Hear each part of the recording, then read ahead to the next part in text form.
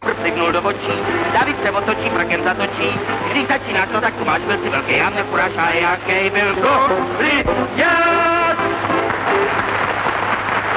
Our friend Mirka here was a typical Czech girl of the high school age, interested in doing what she could to strengthen that safety pin. In her high school, one like thousands of others in democratic Czechoslovakia, the Sudeten Germans were an important topic of discussion.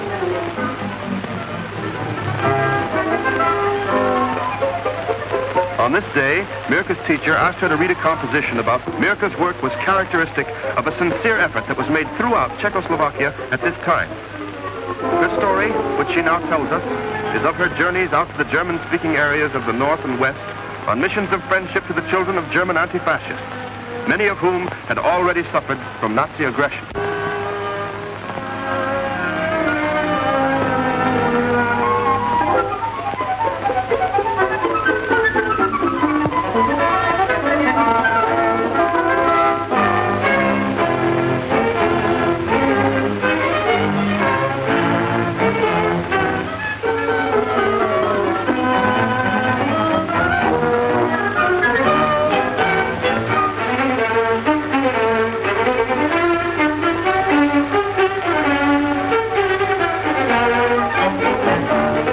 She leaves Prague, she tells us, on the journey toward the Sudetenland, with presents from Czech children to German children in the Solidarity organization.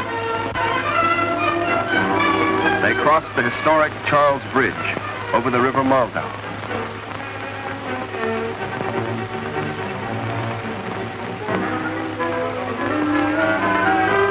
Past the Cathedral of St. Nicholas,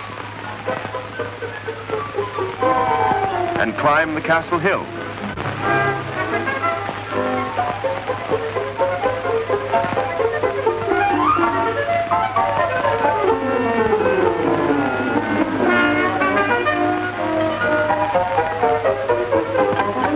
Then take the road to Karlsbad and Eger, also called by their historic Czech names, Karlovy and Heb.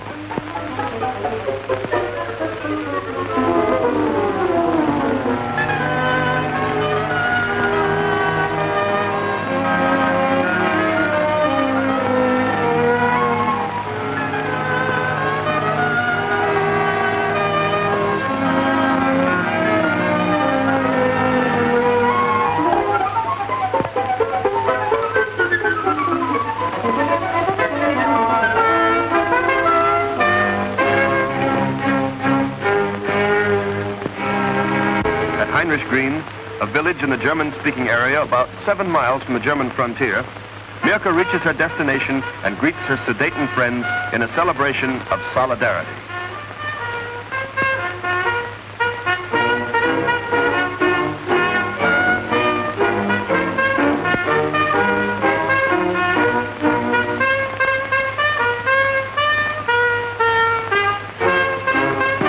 The presents from Prague are welcome here. Things have not gone too well lately with these children of German Democrats.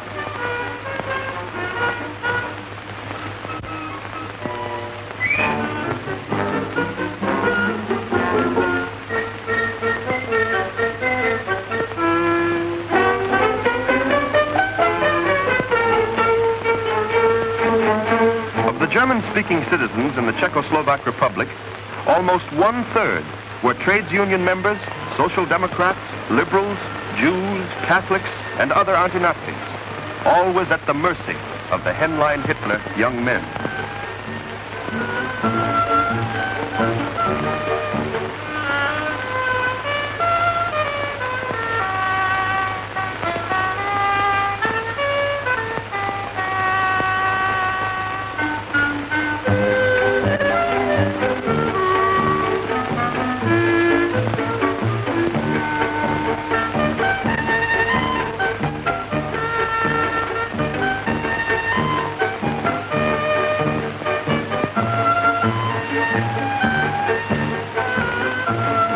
Show was a favorite diversion of Sudetenland children and had a long tradition in Bohemia, where wood carving was an old folk art.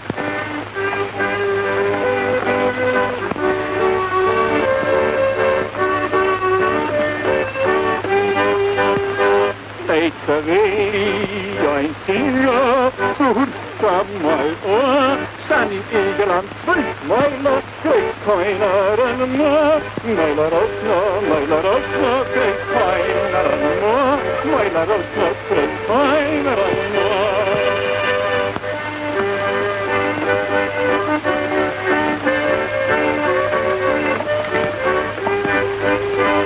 Die fünfte Day hat Hunger und die sechste Day hat Schuld und die siebte will dann setzen und die achte Gaure Wult. Meiner Rosna kriegt keiner an nur, meiner Rosna kriegt keiner an nur.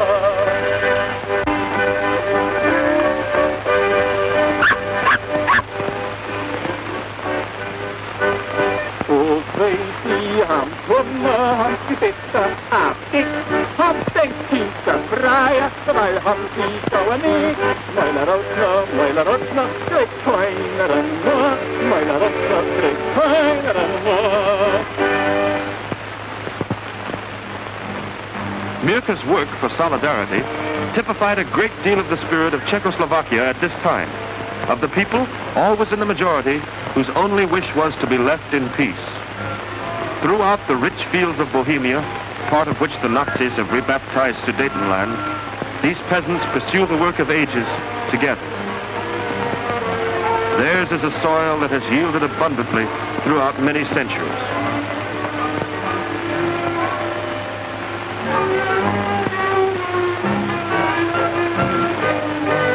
In the Czechoslovak government's public works for the relief of industrial unemployment, Czech and German-speaking citizens of the Sudeten areas worked side by side.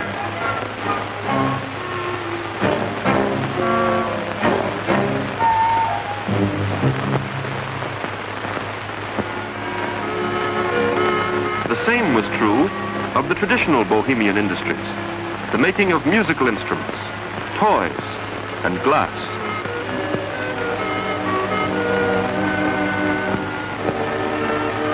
The glass-blowing trade was an ancient one among the Bohemian Germans, or Sudeten Germans, as they had now begun to be called. Many Czechs had entered the work in modern times and had joined their fellow workers in the Sudeten trades unions.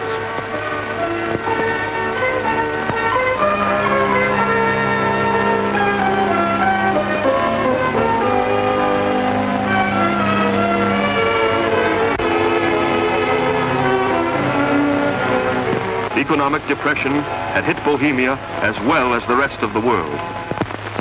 The Slovak government, like other governments, had at first been slow to appreciate its gravity. Herr Hitler, disregarding the widespread misery and hunger in Germany, blamed the whole depression in Bohemia on the Beneš government. But often, as in the case of this factory near Heinrichsgrün, the industry was German-owned. The owner lived in Vienna, safe under the swastika, and closed down this factory because the world markets would no longer give him a satisfactory profit. The workers, German and Czech, thus thrown out of their jobs, were forced into the crude and dangerous wildcat mining that was still practiced in the district. In these critical times, the Nazi propaganda and terror machine was